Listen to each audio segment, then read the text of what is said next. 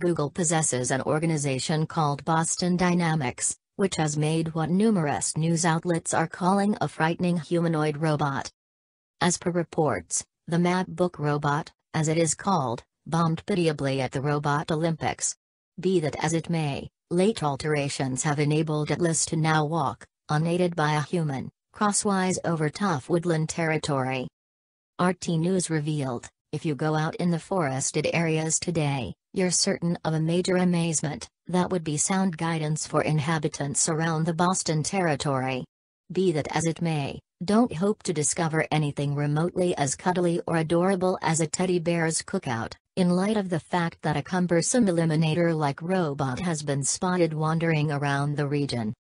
This is no seeker-executioner, well, not yet at any rate. It is a task by Boston Dynamics, a Google auxiliary, who represent considerable authority in robot outline. Its makers have now given it a chance to out of the lab and away from any confining influence. We are occupied with getting this robot out into the world.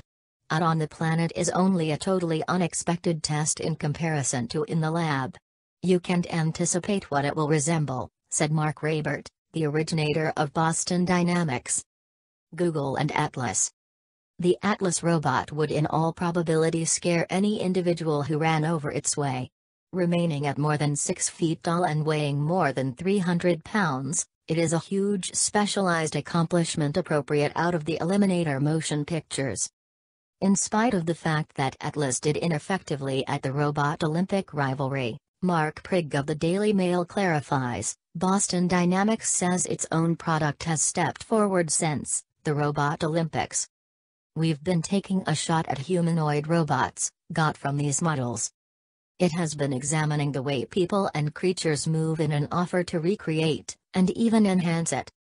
Our attention is on adjust and elements, working in the way creatures and individuals do, moving rapidly to abstain from falling.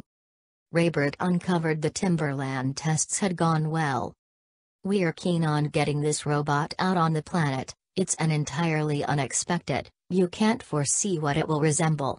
A wide range of stuff happens, and we're gaining quite great ground in influencing its development to kind of inside shooting scope of yours, and on the off chance that we continue pushing we'll arrive. Watch the video underneath and let us realize what you think about Google's Eliminator robot.